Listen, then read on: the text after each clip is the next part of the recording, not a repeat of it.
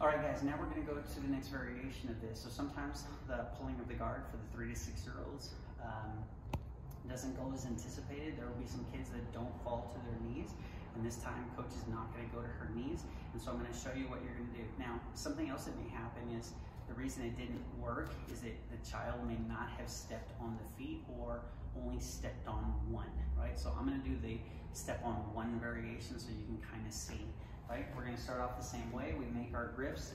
I step on one foot and maybe don't do the other, and I start to sit. When I sit now, coach is here, so my feet are gonna come up and I'm gonna crawl all the way up until I close my guard, right? So it's gonna be very simple, right?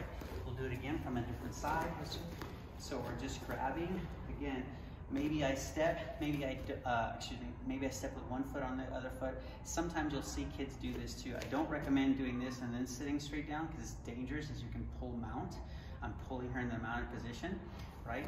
But again, they may step in like this and sit, or they may go like this and sit. If I sit, and she walks, now my feet are here.